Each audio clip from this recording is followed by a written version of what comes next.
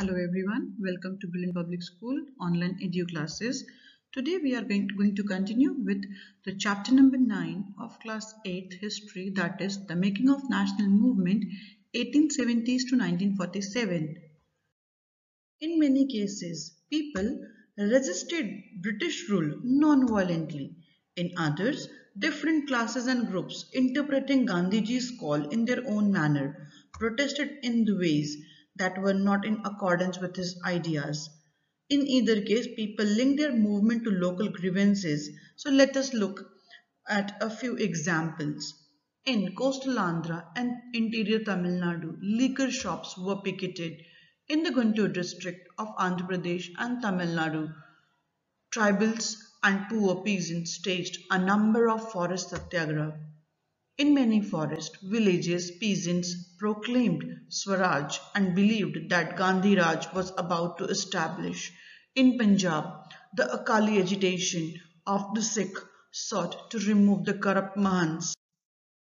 In Assam Tea Garden, labourers demanded increase in their wages by shouting Gandhi Maharaj ki Jai. In Kheda, Gujarat, Patidar peasants organized non-violent campaigns against the high revenue demand of the British. In Bengal, the Khilafat Non-Cooperation Alliance gave enormous communal unity and strength to the national movement. The People's Mahatma. How did Mahatma Gandhi got its title as Mahatma? People thought Gandhiji as a kind of Masiha, as someone who could help them to overcome their misery and poverty. Gandhiji wished to build class unity, not class conflict. Still, peasants could imagine that he could help them in their fight against zamindar, and agricultural labor believed he would provide them land. Mahatma Gandhi, as you know, was against violent movements. He abruptly called off the non-cooperation movement when in February 1922 a crowd of peasants set fire to a police station in Chauri Chaura. 22 policemen were killed on that day. The peasants were provoked because the police had fired on their peaceful demonstration. Once the non-cooperation movement was over, Gandhiji's followers stressed that Congress must undertake constructive work in the rural areas. Other leaders such as Chittaranjan Das and Motilal Nehru argued that the party should fight election to council and enter them in order to influence government policies. Through sincere social work in villages in the mid 1920s, the Gandhians were able to extend their support base. This proved to be very useful in launching the civil disobedient movement in 1930. The formation of Rashtriya Swayamsevak Sangh, that is RSS, and the Communist Party of India were two important developments of mid-1920s. The Congress resolved to fight for Purna Swaraj, complete independence in 1929 under the presidency of Pandit Jawaharlal Nehru, and on 26 January 1930 was consequently observed as Independence Day all over the country.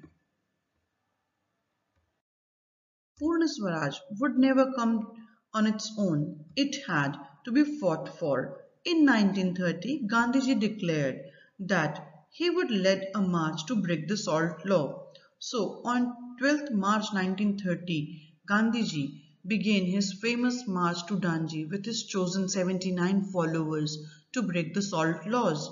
According to this law, the state had a monopoly on manufacture and sale of salt. Formally launched the civil disobedience movement by breaking the salt laws. The combined struggle of Indian people bore fruit when the Government of India Act of 1935 prescribed provincial autonomy and the government announced election to the provincial legislature in 1937. The Second World War broke out in September 1939, which worked as a boon for Indians. The Congress leaders were ready to support the British war effort, but in written, they wanted that India be granted independence after the war. The British refused to concede the demand and the Congress minister resigned in post in protest.